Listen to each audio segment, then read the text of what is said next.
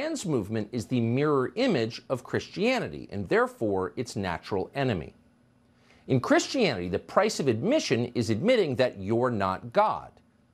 The trans movement takes the opposite view. Trans ideology claims dominion over nature itself. We can change the identity we were born with, they will tell you with wild-eyed certainty. Christians can never agree with this statement because these are powers they believe God alone possesses. That unwillingness to agree, that failure to acknowledge a trans person's dominion over nature, incites and enrages some in the trans community. People who believe they're God can't stand to be reminded that they're not. So Christianity and transgender orthodoxy are wholly incompatible theologies. They can never be reconciled. They are on a collision course with each other. One side is likely to draw blood before the other side.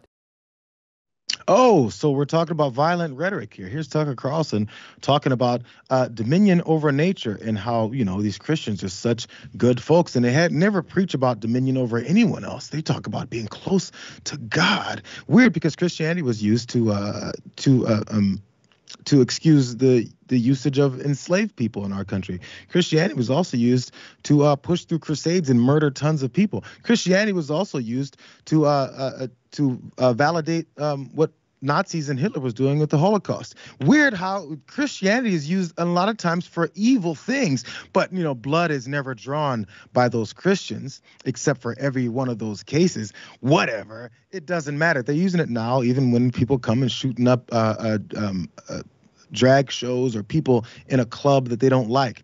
But he's talking about how blood will be drawn by one group and not the other. He wants you to not believe reality and the things that you've seen and the murdered people in the streets. He's not the only one, though. Matt Walsh likes to echo these types of stupid opinions as well. And he tweeted this: I came to the conclusion years ago. I want you guys to try and look for any actual evidence behind the statement besides just his stupid opinion. I came to the conclusion years ago that the trans movement is the greatest evil our country faces. That sounds like your opinion, bro. I only become more and more sure of this fact with each passing day, and more determined to oppose it until my last breath. You can oppose it all you want, but that means your opinion doesn't have to be policy. But you can try and, I guess, incite folks to violence over it, because that's what you're looking to do until your dying day. He's not the only one, though, because Michael Knowles posted a bit of a cryptic message since we're talking about violence. And oddly, it actually got flagged on Twitter. This is what Knowles posted, a Bible verse down there in the middle. Beloved, never avenge yourselves, but leave it to the wrath of God, for it is written, vengeance is mine, I will repay, says the Lord. So you have to ask yourself, why would he post that? Is he trying to tell followers of his and conservative folks in this movement that they need to not be violent? Because that's what the verse is saying. Vengeance is mine, said the Lord. So God is going to get vengeance on these filthy effing trans folks. So you don't have to?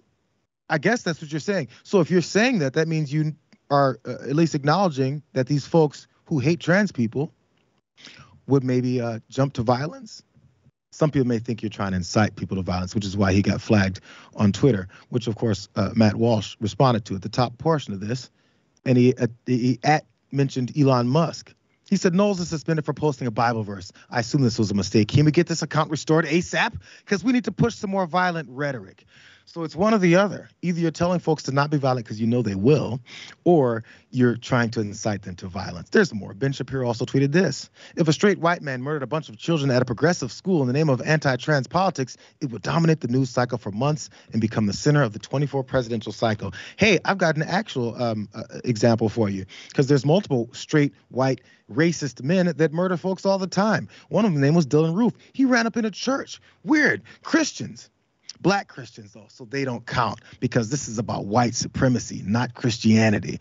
So when that white guy runs up in a church because he's a rabid racist and murders black folks, we just move on by it, right?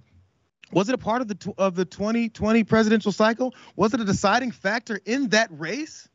Weird, but we can start talking about this one trans person who went up in this school for whatever reason, and we can find those out. I'm down to read manifestos. I'm down to determine all these motives, and you can have an issue with it.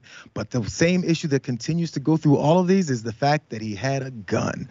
Who cares, though? We need to make this political. Why we say let's not make it political. There's more, though, because as they've been suspending some of these accounts, Ben Shapiro then pointed this out as well, too, at mentioning Elon Musk, their Lord and Savior. He says, looks like a bunch of reporters are being banned from mentioning an upcoming march by trans activists or tweeting news about it. Must be some sort of bizarre mistake. And this is when they've been pushing this trans day of vengeance, which we'll get into in a second. But first, Jordan, your thoughts here while I try not to curse. I mean, if they want to invoke religion and Christianity to justify their hate, I mean, just look at the book of John from the Bible. Some of them, I mean, Shapiro excluded, purport to hold near and dear to their heart. John 15:12. My command is this: love others as I have loved you. That seems pretty straightforward, and it's coming from coming from the mouth of Jesus of Nazareth. So you just, hold that up against them. But it really, once you do, obviously they won't adhere to it because they're in the business of peddling hate for clicks. If they really cared about the identity of mass shooters at large, they would have spent the last 10 years bemoaning the horrors and the threat to society that white cis men pose. But they haven't.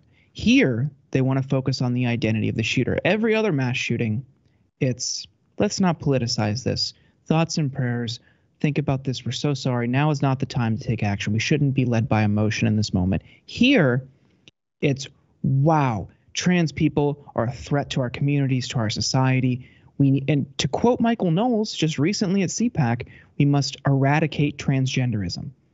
They are telling you what they think about a group of people who simply wants to be left alone and live their life just like any other person. They are entitled to that autonomy and freedom. But these people make a business and a living out of peddling hate. It's truly repugnant. It's a part of the money-making scheme and part of our capitalist society, so they have to go that route because all they know is hate. By the way, I don't remember them mentioning anything about the January 6th violence, the Unite the Right violence that happened out there that killed that opposing protester. White supremacist groups that are toting guns at drag shows all over the place, throwing Heil Hitler signs and talking about N-words and other derogatory language. Maybe the folks who tried to kidnap and plan to kidnap Governor Whitmer up in Michigan, they had plans of kidnapping and murdering her. Are we talking about that too? Because we're talking about this violence and this planning that happens from the Trans Day of Vengeance, because that name sounds really dangerous, doesn't it? Oh, they also forgot the fact that right-wing homegrown terrorism, white right-wing homegrown terrorism is the number one terroristic threat in the United States. They're not going to talk about any of that stuff. They're going to talk about the Trans Day of Vengeance. And I went to the website since they're talking about how they're being suspended off of Twitter for actually mentioning it. And the Trans Day of Vengeance talks about, it's coming up this upcoming weekend, and it says Tran will be hosting an event in D.C., time and location on the 1st at 11 o'clock. The online event will be hosted on that day to be announced. This protest is about unity, not inciting violence. Tran does not encourage violence, and it is not welcome at this event. I'm reading this. It's not from there, you guys. That's Marjorie Taylor Greene pushing the same nonsense. But since they're talking about this Trans Day of Violence, did they put that part in there? No, they didn't put that part in there. I also don't remember them talking about every time they plan these other events. Do you think there was a note about not being violent when they said they're going to go plan to kidnap a governor of a state that they don't like and murder her? Was there a talk about calm and peace when they brought out their pistols and their rifles and their semi-automatic weapons and came to drag show events and tried to intimidate folks? Was there talk about peace and unity and actually trying to put your thoughts forward when they're at CPAC, as you mentioned, Jordan, talking about eradicating transgenderism? Is there anything peaceful about anything that they're saying? No, but there's this one group that says Trans Day of Vengeance to talk about pushing back on the constant drumbeat of violence and calls for their murder. And that's where they have a problem, because I've said this before too. What they're upset is anyone not continuing to roll over and just take it. The obsession that they have with trans people is really bizarre, because studies have shown and polls have shown that a vast majority of Americans don't feel the same way. They aren't hyper obsessed with trans people like a handful of right-wing media figures are. It's really bizarre. Because they don't do this with just about any other group of people. Sure, they have animus toward a lot of other groups of people, but they don't zero in on 1.5% of the population is trans. And you would think in right-wing media coverage, it's 50-50. That half the country, like the people all over the place are transitioning. We need to care about trans people in women's sports. You're a sports guy. When's the last time you remember a right-wing media figure talking about but outside of this context, how important women's sports are to them? It's been a punchline to them for years. Now suddenly we have to care at a national level. No, it's because they want to drive hate toward an extremely marginalized and powerless community, so they can drive clicks through that hate, and they can feel better about themselves. And then they can win a couple of elections based off it as well, which I guess they've done to a certain extent. You guys remember Mr. Potato Head? Remember the migrant buses that are coming up? There's always something new.